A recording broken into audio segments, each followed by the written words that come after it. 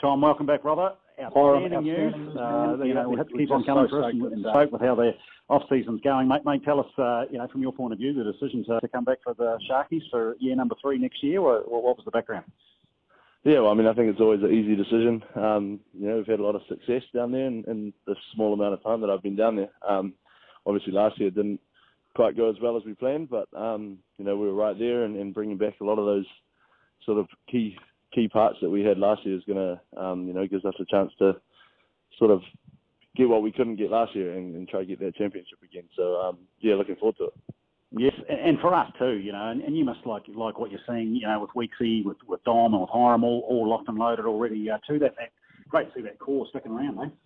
Yeah, we had a group of guys on and off the court. So, like I said, that definitely added to the decision process. We had such a good team, we could do such good things, and I reckon, give us another go at this championship, and it'll be a different story this year. I think everyone's been working hard this like, as you say, off season from the New Zealand League. So it'll be awesome to see what we can do. And from your point of view, mate, and I've talked about this a lot, when you think about these last couple of years, coming back from the States, getting started, getting into the national sort of mix as well too, getting a Breakers development contract in that first year back, and then obviously turning that into a full roster spot this past season. Mate, you're just tracking so well. You got to want to keep this going now, I bet. Yeah. It's been a hectic but very rewarding few years. Getting that a Tall Black spot too has been just sort of a great sort of opportunity. And I think it's, I do owe a lot of credit to coming that first season I had down there in Southland, really sort of, I guess, developed me and, got to show me to sort of the people out there and help me get spots and move and progress. So, it's been awesome. And hopefully this is not we're not plateauing here. We're going to keep going up. So, we're just on.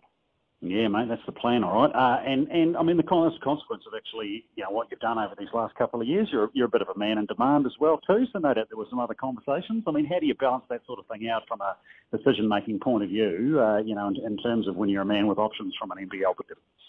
Well, it's just especially for me, I think it's trying to get the place that you're most comfortable with. Obviously everyone's trying to compete and win a championship, so everyone will tell you, I guess what you want to hear and to try to get you. But I think I've just had such good opportunities and times down in Southland, so it's it was an easy decision. There was conversations with a few other teams, but I think just knowing what I know of Southland, I know everyone down there, and I know what to expect and how well we get looked after and the crowds and all that. So you take all that into account, and it really is an easy decision.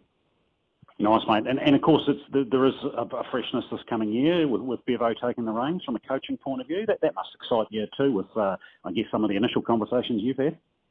Yeah, I've had a few calls with him already, and they've all been great conversations.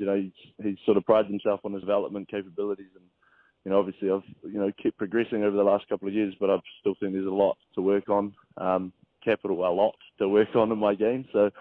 Yeah, just looking forward to getting down there and really getting to work and seeing what he can do to help me progress and keep moving forward in this career. Good stuff, man. Hey, listen, good luck for this weekend with the Breakers. Another big one for you. And nice to get one over Hiram last week and with that Hawks win, eh? Yeah, yeah. He was. There was a bit of trash talk going on before the game.